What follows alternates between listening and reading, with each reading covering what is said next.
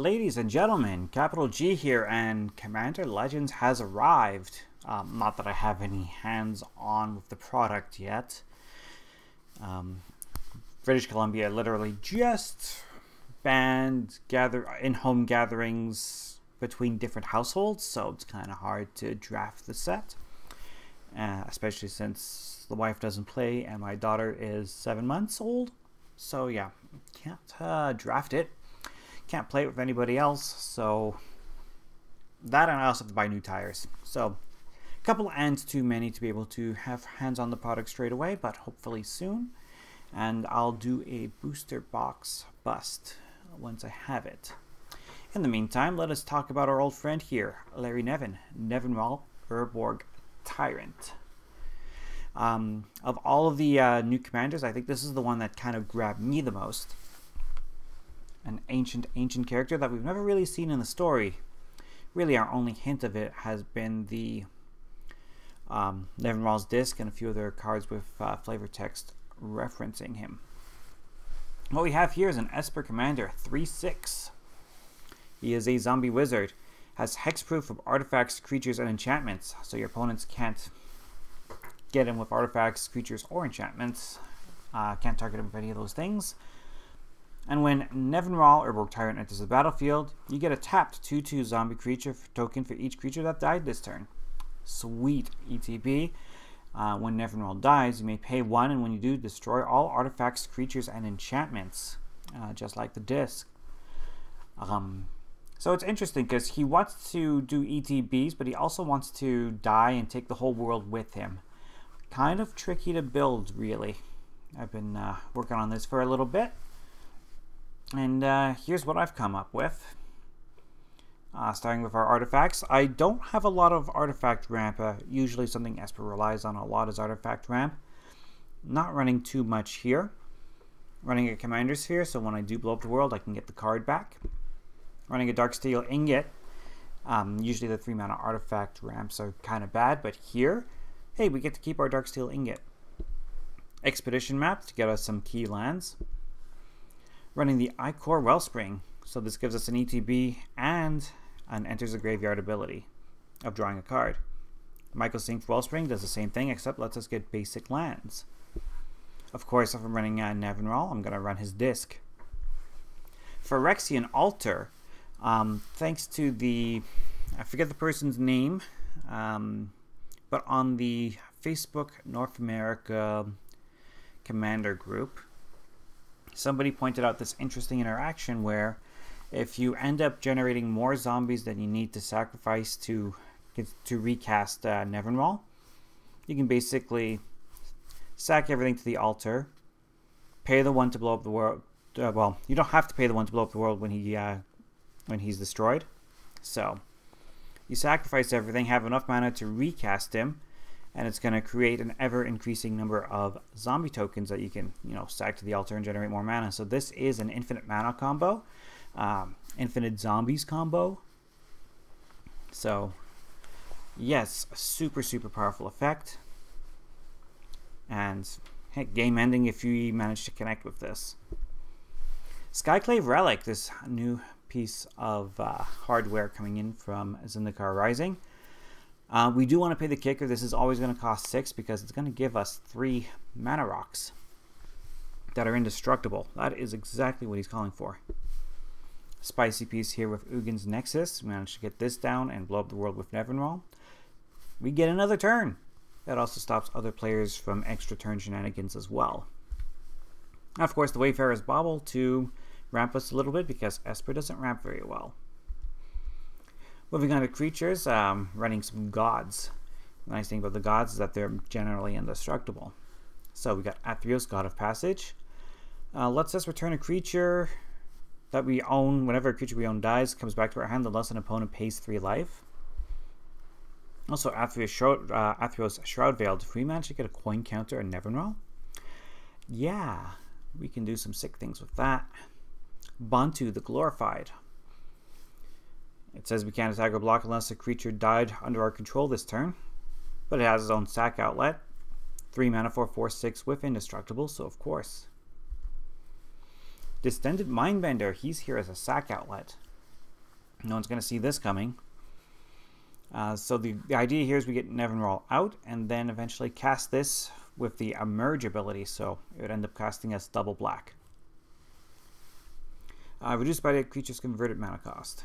So is it double black or is it just black? I have to double check, but either way, sacrificing Nevinyrral to bring in a Distended Mindbender, we can target whatever opponent we think has answers and make them discard those answers. Erebos Bleakhearted is here, of course, whenever our creatures die. Gives us a chance to pay some life and draw some cards. Also works as a sack outlet and is indestructible. The Filigree Familiar gains us a little bit of life and draws us a card when it hits the graveyard. Court Cartographer gets us any Plains card onto the battlefield tapped. Chaos the Unhallowed. Turns out Nevinyrral's not a human, therefore we're giving Nevinyrral Undying. Seems like a good synergy.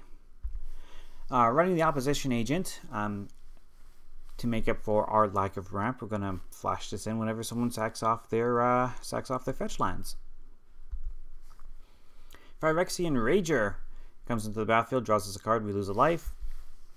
Pitiless Plunderer, whenever another creature we control dies, we get a treasure.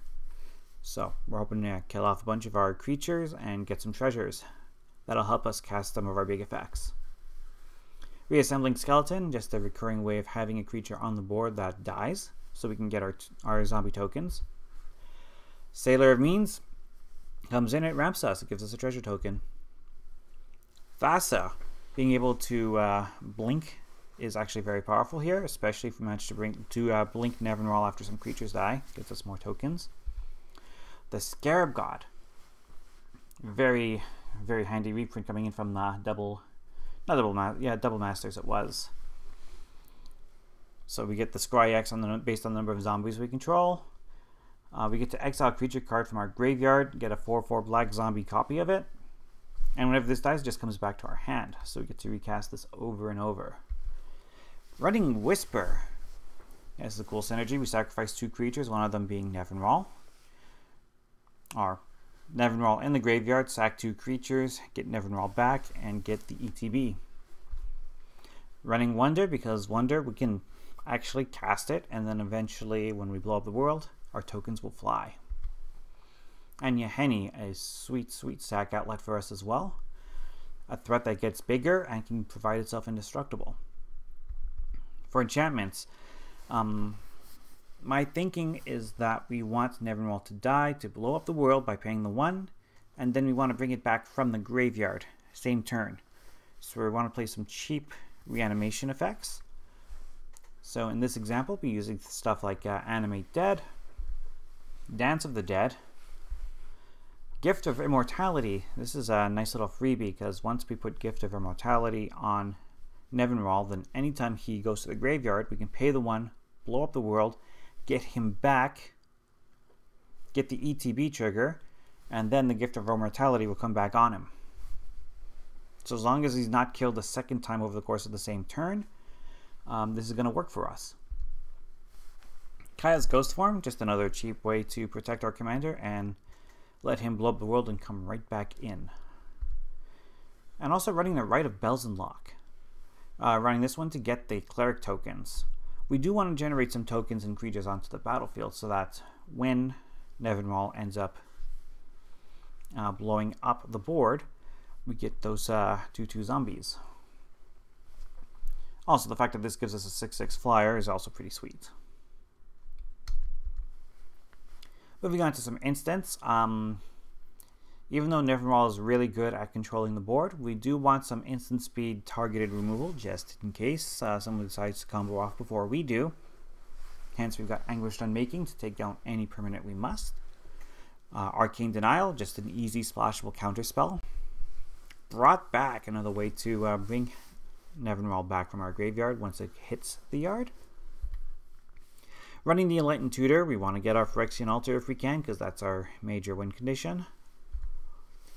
Hero's Downfall, destroy target creature or planeswalker. Nevinyrral notably does not destroy planeswalkers.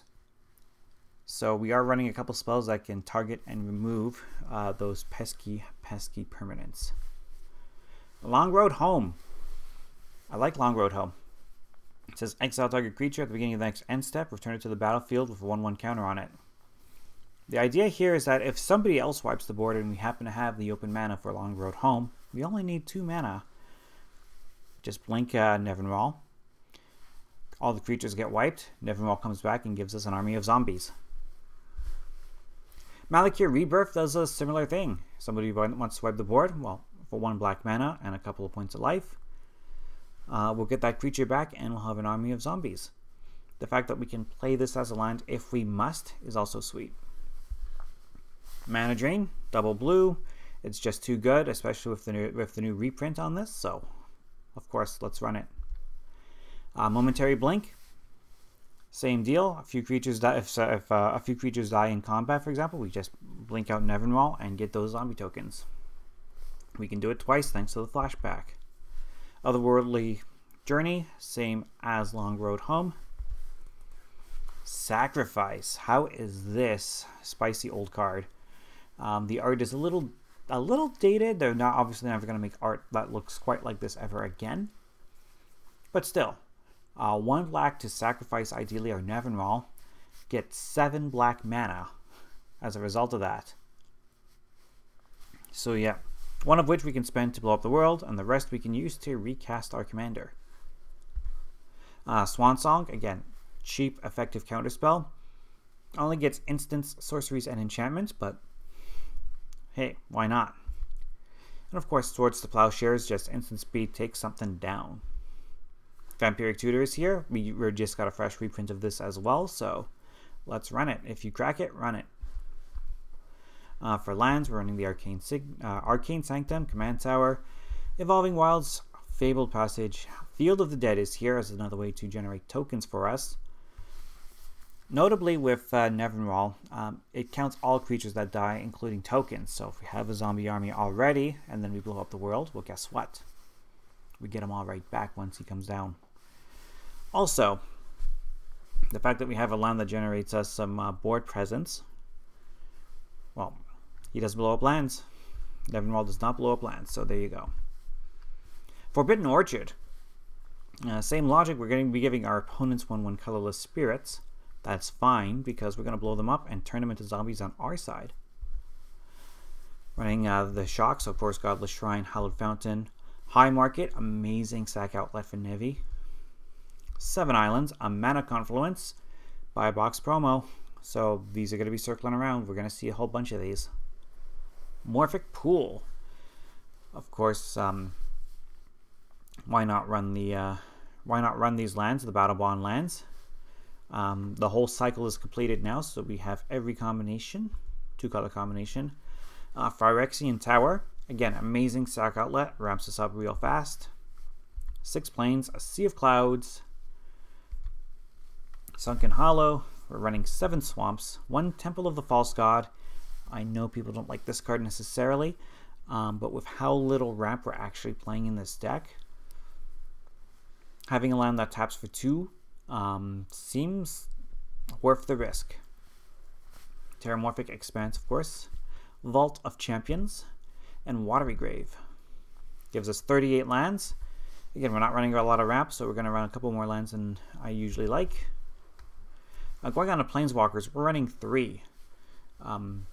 You could totally go Planeswalker Tribal with Nevinyrral, but I already run Anamatu for that, so figure I'm only going to put a couple of Planeswalkers, including Obnixilis, the Hate Twisted. Don't think of him as creature removal, think of him as a sacrifice outlet. Yeah, we can destroy our own creature to draw 2 cards, especially if that creature just happens to be Nevinyrral.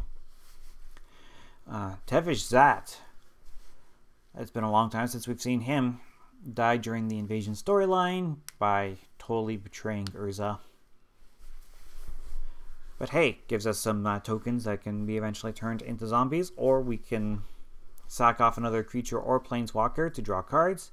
And hey, if we manage to sacrifice Nevinyrral, we get the additional card because he's our commander. And that -10, I don't think we're going to get there. It's not our goal, but it's not impossible. Ugin the Ineffable rounds out our Planeswalker package. We're not running a bunch of colorless spells, but hey, being able to exile the top card of our library, turn it into a spirit, which will eventually leave the battlefield, return to our hand, and if everything goes according to plan for us, leave behind a 2/2 zombie. The fact it can destroy colored permanents also is effective for us. Lots of sorceries, including one of my favorite weapons as of late, Awaken the Erstwhile. Imagine, if you will, everyone discards their hands, everyone's got a bunch of 2/2 zombies on the battlefield. Yes, we're going to take our beats, but then if we do our Nevinyrral thing, then nobody has creatures except for us, nobody has cards in hand. Hey, we'll win the game that way. Cabal Conditioning, another way to force our opponents to discard their hands. Because again, if our opponents can't interact with us, we can do whatever we want. Demonic Tutor to get our combo pieces, as Grim Tutor as well. Idyllic Tutor, let's get an enchantment card. This is going to get our Gift of Immortality. Never to Return. Sorcery speed, but it lets us destroy a creature or planeswalker when you cast Never from your hand. Return exiles a card and gets us a 2/2 zombie from the graveyard. Night's Whisper, 2 cards, 2 life, straight up. Painful Truths. We're running a 3-color deck, so I like to run Painful Truths where I can. It's just 3 cards for 3 mana. Pretty good rate. Reanimate. Again, some cheap reanimation spells to bring Nevinyrral back the turn it dies. And Rise of the Dark Realms. We're sending a lot of things to the graveyard, so let's try to get them all on our side if we can. Excellent finisher. Spark Harvest, another excellent sack outlet. We can sack a token or our commander to take down a planeswalker. The ideal target for Spark Harvest is a planeswalker, of course. And that is my take on Nevinyrral. One card that I strongly considered but thought would be kind of unfun was Mycosynth Lattice. If you turn everything into an artifact and then blow him up, then everything dies, including lands. So I didn't think that was a lot of fun. So I did not put Mycosynth Lattice in this deck. If your play group makes allowances for such things, go right ahead. Best practice with Mycosynth Lattice is to also run the Darksteel. Was it Darksteel? Not Darksteel Citadel, but Darksteel Forge to turn all of your artifacts into indestructible things. If you get those 2 cards out and then you blow up the world with Nevinyrral, then you're the only person allowed to have permanents. So I chose not to run that. I would not want to face down that scenario, that's for sure. That's just me, but I don't want it to happen to me, so I'm not going to make it happen to other players. But this is a very sweet, compelling commander. I think the 3-color commanders in this set are incredibly compelling. As far as the mono-color partners, Red's got a lot of really, really good ones, honestly. I think Red is a huge winner in this set in terms of the partner commanders. Especially Toggo, the one that gives you rocks whenever you play a land. The 0 cost is combo-tastic. Ragraf, without the name in front of me, I can't pronounce it, but we all know who I'm talking about, the Kobold 0 cost commander. So yeah, Red's got some amazing commanders. Green did pretty good with Kodama. It's nice to see another Kodama creature. We got north, east, center, and south. So we're waiting for one more.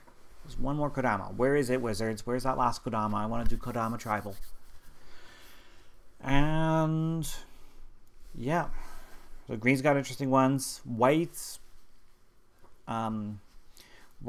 didn't get much help. Boros got a lot of help. I like the new Boros commander, by the way, and I'm thinking of building that one up at some point. So I do want to experiment with the partners. I'll try to experiment with the partners first, and then I'll move on to the new Boros commander. That's my rough game plan, but there's lots to work with here. So I'm going to stop the recording and get to work. And everyone have fun with Commander Legends. Wish I could join you. Unfortunately, I'm working this weekend and I got to buy some winter tires. So with that in mind, I will see you all next time.